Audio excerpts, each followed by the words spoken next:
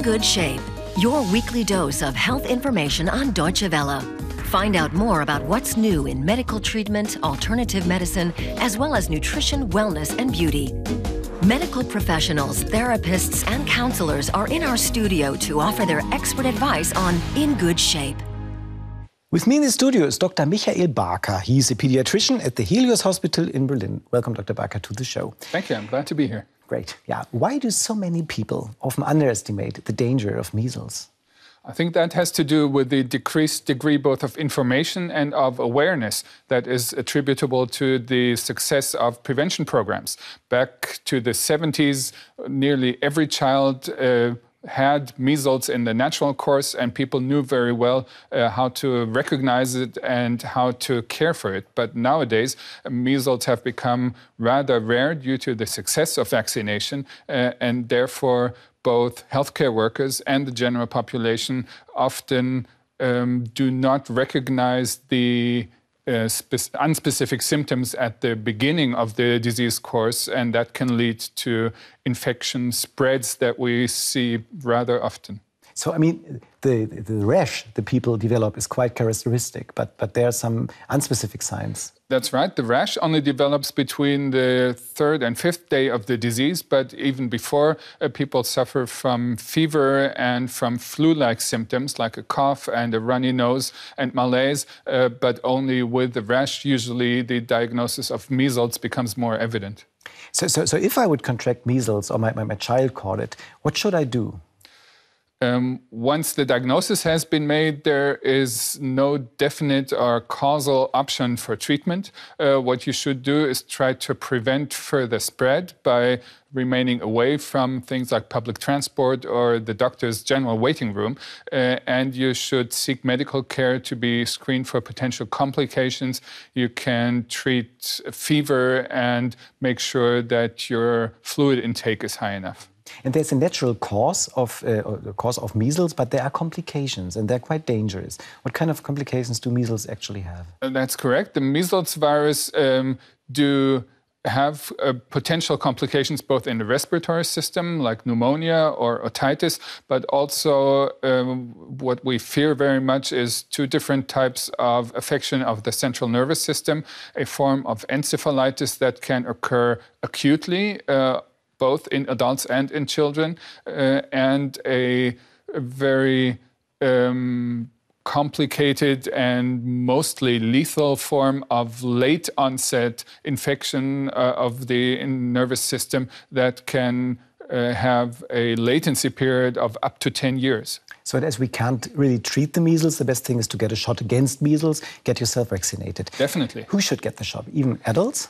Everybody, yes. In Central Europe, we recommend general vaccination coverage for young children, first shot before the first birthday, and another second vaccination up to the 2nd birthday, but also adults who have not or not definitely been vaccinated twice and have not covered the natural course of the disease should be vaccinated if they have access to health care. And if I'm not sure if I'm immune against it, if I had enough shots or if I contracted the measles when I was a child, should I get my vaccination nevertheless? In a situation when there's someone near you that was diagnosed with measles, that's definitely the best thing to do, because there's the time period is crucial. An early vaccination within 3 days of exposition will protect you fairly well against the disease and also lower the risk of complications. If it's not such an acute outbreak, then you can also have a blood draw and have your specific antibody titers checked by your so you should general go practitioner. And see your GP if you're in doubt. Dr. Barker, we continue our talk in a little moment and talk about vaccines again. Great. Childhood diseases are highly contagious. Most of them are airborne, so coughing can be enough to transmit the disease to the person sitting next to you on the bus.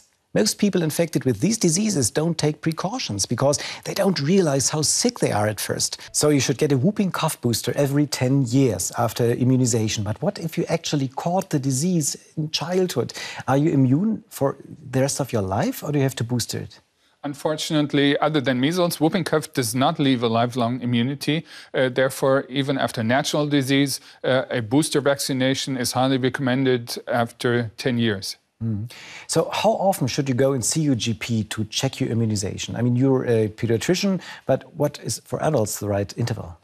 In children, we have recommended vaccinations sometimes several times a year. In adults, an interval between 5 and 10 years seems very reasonable to see your GP, to review your documented immunizations and make sure that your coverage is up to the actual recommendations.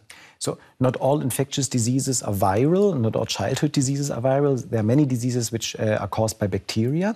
So what's the role of antibiotics in treating like scarlet fever or whooping cough? In bacterial diseases, there are very good indications and clear recommendations for instituting antibiotic treatment. In whooping cough, for example, if antibiotic treatment is instituted early in the disease, then it can shorten the length of symptoms.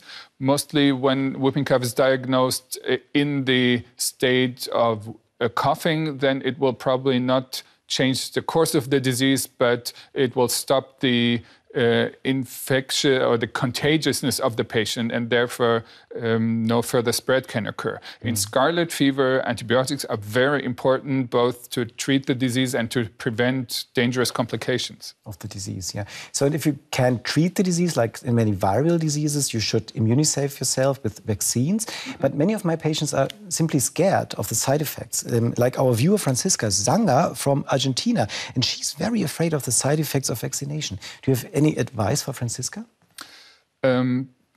My advice would be that she should review together with her general practitioner the existing evidence and the recommendations. There are worldwide expert and nationwide committees that balance the complications and the risks of problems that the natural disease can bring about against the very low incidence of serious complications of the vaccinations, which are their prevalence is way below 1 in 100,000 vaccinations, if we're not talking about a little bit of swelling or redness at the site of injection, but relevant complications are not really something to be worried about. So those are more local side effects. And, that's right. And what about if a child hadn't tolerated a vaccine well in the first time? Should I just continue with the immunization?